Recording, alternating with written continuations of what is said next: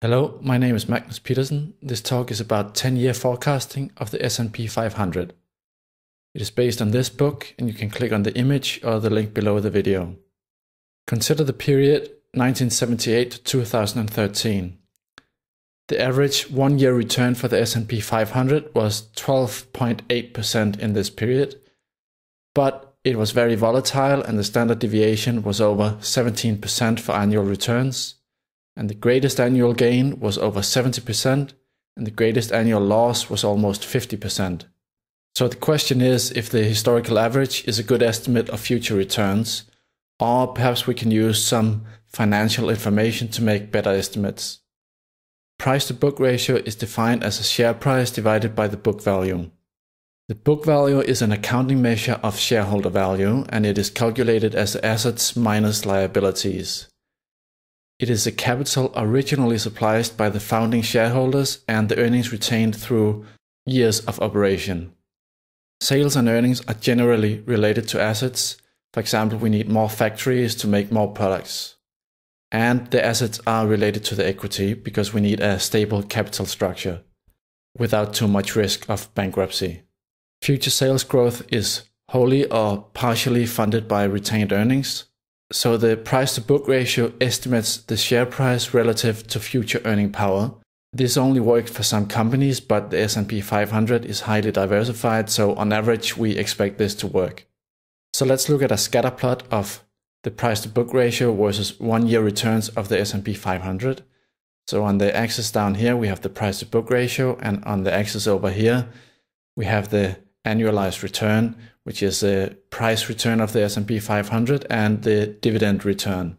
And then we fit a straight line and it tilts down a bit. So it suggests that as the price to book ratio gets higher, the annualized return gets lower. However, the fit is not very good. It has a so-called R-squared value of 0.09. This means that the observation points are highly dispersed around the fit. What we have done here is that we have taken the data for this period 1978 to 2013, and for each day we have looked up the price to book ratio and the return for the following year.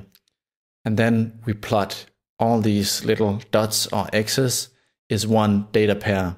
If we do that for investment periods of 3 years or 6 years, the fit becomes a little better. The R-squared value is 0.3 and 0.52 respectively, but it's still not that good. So let's look at 10-year investment periods. So we are again studying the period 1978 to 2013, and we take all starting dates in this period, and we look up the price to book ratio, and then we calculate the annualized return if we invest in the S&P 500 and reinvest the dividends for 10 years. And then we plot all the results in the scatter plot here, and we fit a straight line. And this fits much better. Here we have a formula for the annualized return, which is 23.4% minus 4.9% multiplied by the price to book ratio. That is the formula for the straight line we see here. And it is a good linear fit with R squared 0.81, and the so-called p-value is very, very close to 0. So statistically, this means that there is some kind of relation between the price to book ratio and the annualized return over the next 10 years of the S&P 500. So let's give a few examples on estimating the 10-year returns for the S&P 500. On January 8, 1982, the price to book ratio was 1.09. So the estimated 10-year return is calculated using the formula from the previous slide. We plug in the price to book ratio and we get 18.1%. The actual 10-year return from this starting date and going 10 years forward was actually 17.6%. So our estimated 18.1% is quite good because the error is only minus a half percentage point. But let's look at another date. So we have January 12, 1990, where the price to book ratio was 2.31. And we estimate the 10-year return using the same formula as before, and we plug in the price to book ratio. So we get 12.1%. However, the actual return over the next 10 years was 18.3%. because this was a time of a great bull market for the S&P 500.